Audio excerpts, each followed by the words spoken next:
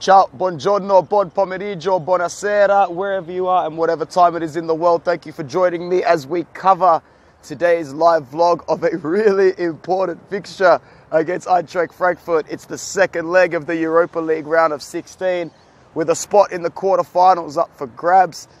Am I confident? Nope. Do I think we're going to win? Nope. Do I think we're going to qualify for the quarterfinals? Nope.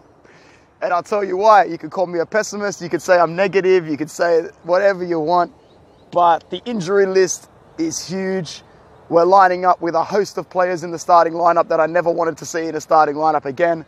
Fantonio crosses Candreva will start on the right. Politano behind Keita Balde with Perisic on the left. So we've still got three good attackers in that lineup, in my opinion. Their midfield is where we are going to struggle. And that's because it's going to come in the form of Borja Valero and Matias Vecino.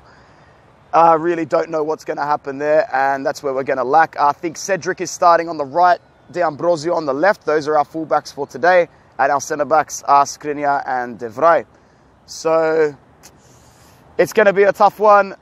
I'm not too sure what's going to happen, but, you know, thank you for joining me, and I'm going to just try my absolute best to enjoy it. So a greeting from a beautiful morning here in Sydney, and one more thing. Ora abbiamo tradotto il nostro sito web in spagnolo e italiano. Our website has just recently been able to reformat itself in both Spanish and English, so there's no excuse not to get the word out. Anyway, let's just hope for some sort of a good performance from the ragazzi today. Forza Inter per sempre. Boom. Oh no. Handanovic, save, crossbar. Whoa.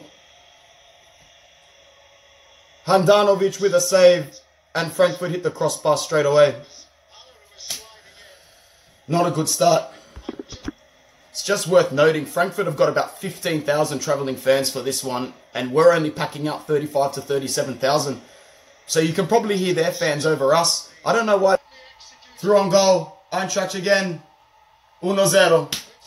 1-0 for Frankfurt. Bad start. So bad. So absolutely disgusting, to be honest. A big mistake from our defence in Stefan De Vrij, and yeah, apparently that's all it takes. That's all it takes for Frankfurt to take the lead. We need two tonight without a striker. Done. Finito in the first 5.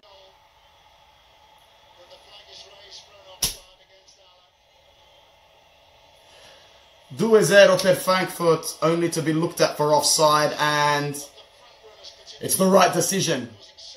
Grande Candreva. Crosse numero 4 for the evening. Oh shit. Grande Candreva, crosse numero 6. No good. Handanovic, the only reason we're still in this game, Handanovic with a double save as they break 3. I think it's De Vrij who made the mistake again. He's having a mare. He's having his worst game in an Inter jumper. Oh, he's been a little bit mistake prone as well this season. We're just against the back foot here, ragazzi. There's no inspiration, there's no fight, there's no nothing. There's zero. Ha finito il primo tempo, l'Inter 0, Frankfurt 1. Siamo poveri, we've been poor from the first minute. This club oozes mediocrity at its core. Ragazzi, we need to check ourselves, we need to be realistic. This is a shocking lineup here today.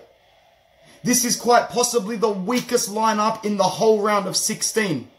You think we would even stand a chance against teams like Chelsea, Arsenal, Sevilla, Valencia, Napoli? Mate, Salzburg and Slavia Prague would rip us a new asshole. That is how poor we are. When you take out integral people like Nainggolan, Brozovic, our informed striker Martinez, Icardi, for fuck's sake, let's be real. We have so much work to do in this second half, and we're not going to get it done. The creativity comes from nowhere. The build-up comes from nowhere. Today we were banking on getting lucky, and it's the only way we're going to get through today. Second half coming up, but to be honest, guys, we're out in my head. Introduction of two of our youth players, Esposito and Marola, a 16-year-old and an 18-year-old. It's the only positive that we'll see today is getting our young players out there. Why Spalletti has subbed out Politano instead of subbing out Candreva, I don't know. He remains on the...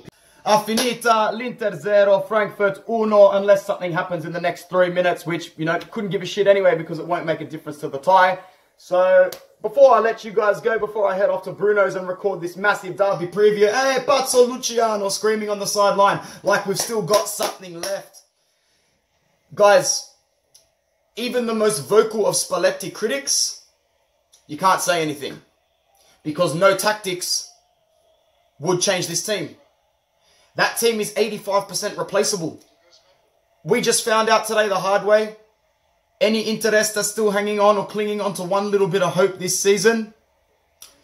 That squad is so bad, and Handanovic again has just made an amazing save. You know, without Handanovic today, we lose that 4-0 in front of our home fans.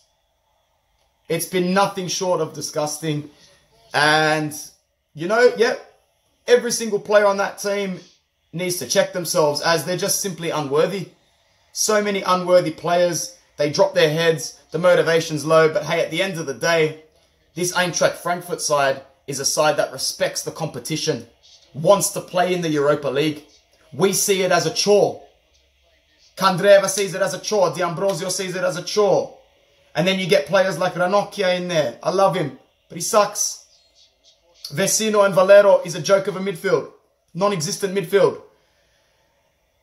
We needed to be eliminated today. We had to, because now there's no excuses left. Now everyone sees just how shit and how bad things are. Marotta will sack Spalletti. Zhang will kick the team up the arse. We can blame everybody equally. We can blame Zhang for not investing in January. We can blame Spalletti for being a pussy. We can still blame Icardi for creating this shitstorm and leaving us hanging and not wanting to travel to the Europa League. And that's simply that. And then we can blame our management for thinking Raja Nainggolan was worth the money, and then managing him poorly, playing him through injury. We relied on him. He was the one signing to try and get us through the Champions League and get us top 4. Real good management in that decision. Guys, stay with us. I could not be more angry, but at the same time, I was one of the fans that saw this coming. And I was one of the fans that thought, you know what? We're probably going to go out today. And if you think for a second that this team was going to finish in the top 4 with more Europa League fixtures, we would finish 6th, 7th, 8th. At least now we have 1 game a week till the end of the season. And I think there's still a while left. No excuses. Forza Inter, out of Europe. What a shame.